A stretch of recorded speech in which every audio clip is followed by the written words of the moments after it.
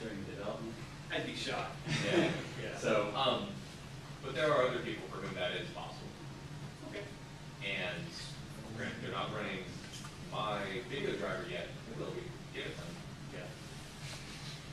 So we need to come up with a mechanism to group sessions, and C groups is one possible way. What about shared open file descriptors? How about if console kit simply kept the file descriptor open? Well, the trouble with that is that console kit needs to know about all of the input devices that anybody might open. Well, true, except you could simply, in order to open an input device, you ask console kit to open it for you and hand you the FD. Doesn't help. Yeah. That doesn't help because if you do that, it doesn't help you. You still need some way of being able to tell that FD that it doesn't get into it. yeah, kernel still needs No, that's my point. You have shared open file descriptors, which means I have a reference in console kit to the FD that is also open over there, which then means I can take that FD and say that FD is the one that now gets input and distinguish it from other FDs open to the same input device. So one issue with that, of course, is that then all of a sudden the Xserver depends on console kit, which kind of sucks. Or whatever other process does this. It doesn't have to be console kit. It depends on whatever process.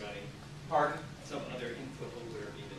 Yeah, thing that opens file descriptors and manages access to them. Doesn't console kit already have to know what input devices you might care about so that it can determine which It should, but it doesn't.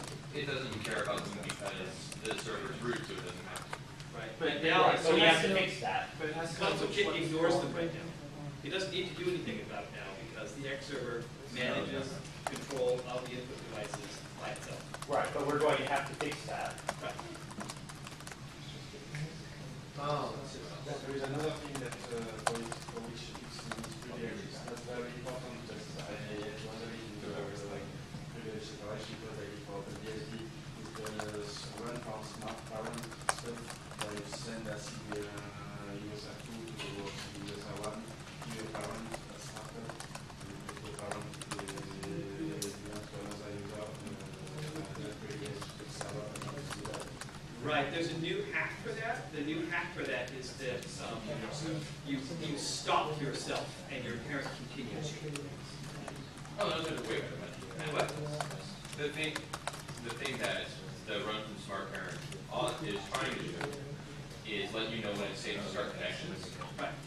And I have a patch for this in Pejoratus that I have posted to the list, and again, we'll use it, where to solve a different problem, which is that you somehow guess a display number and hope that it works. There's a much better solution here. You have the Xserver run through, try to bind sockets until it succeeds, proceed with the rest of initialization, and once it's done, write the display number back out on a pipe. So that you can tell the difference between GDM can tell the difference between X failed to start because that display number is already in use, and X failed to start because it's the misconfiguration. You can solve both of these problems at once. How do you do that? You just write out on basically standard out. We have, well, it's not standard out because we're already on file, but it's dash display at the 5, and then that open file descriptor is written to at the run from smart parent point. Yeah. What do you think? Probably works. It breaks the API of this stuff that you care about the display manager and this.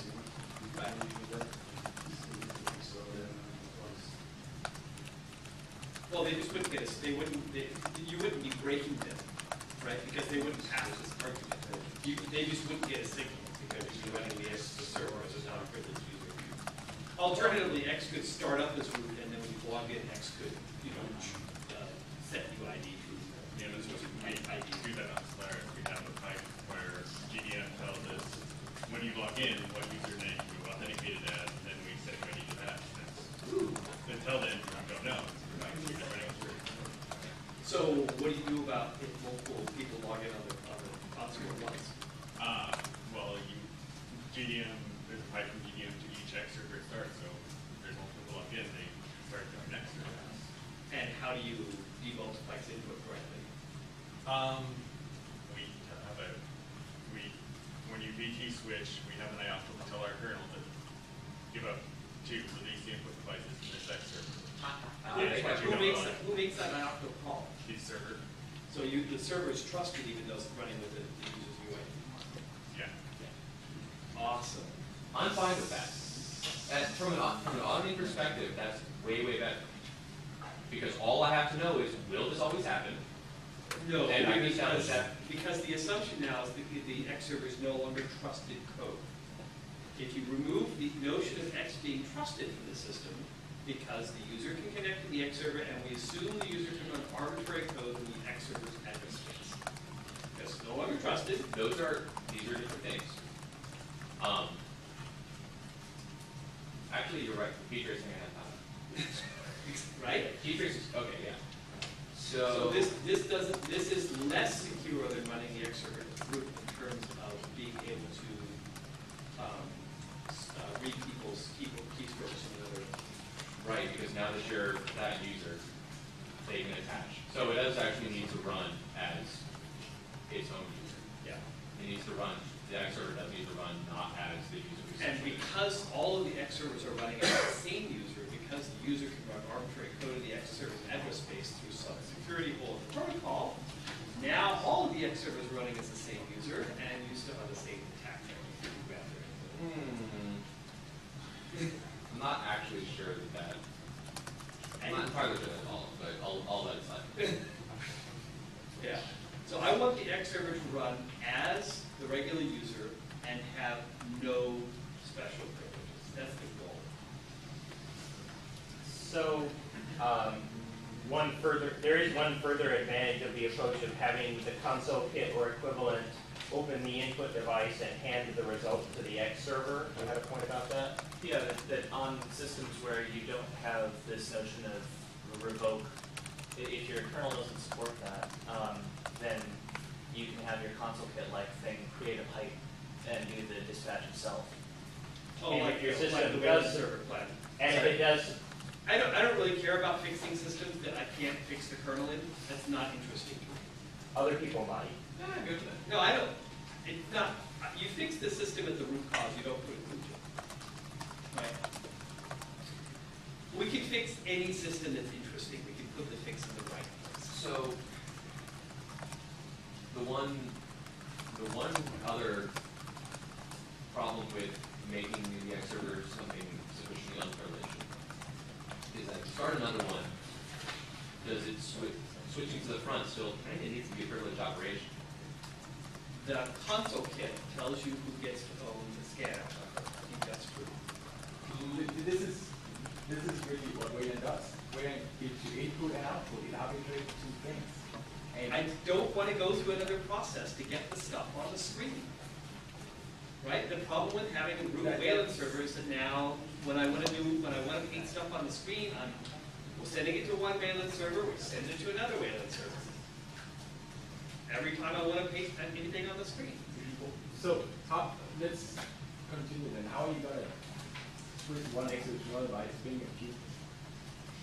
At that point, then the one X server tells the Wayland server, it's your scan out, have a party, and then negotiate No, you can't have one Wayland server. You can't give this front copy from one Wayland server to another.